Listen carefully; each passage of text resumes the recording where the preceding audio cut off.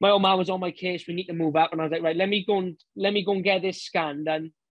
Let me speak to Paul. Let me speak to some of the doctors and the scientists up there, and let's see what they say, and let's make like a lot. Let's not just make let's not just jump into it. Let's make a choice that's like got a bit of backing and a bit of evidence to it. And pretty much straight away they were kind of like, look, you need you're fighting the inevitable base. You need to move up. You're too big for that weight class. You know, they started comparing my metrics to featherweight. I had quite a few like worrying deficiencies that kind of come on from doing bad weight cuts base, and they kind of said you're a ticking time bomb. You know, if you keep cutting like this, you're gonna end up, I don't want to say killing yourself, but you're gonna put yourself in either in a bad position or you're gonna risk something long term.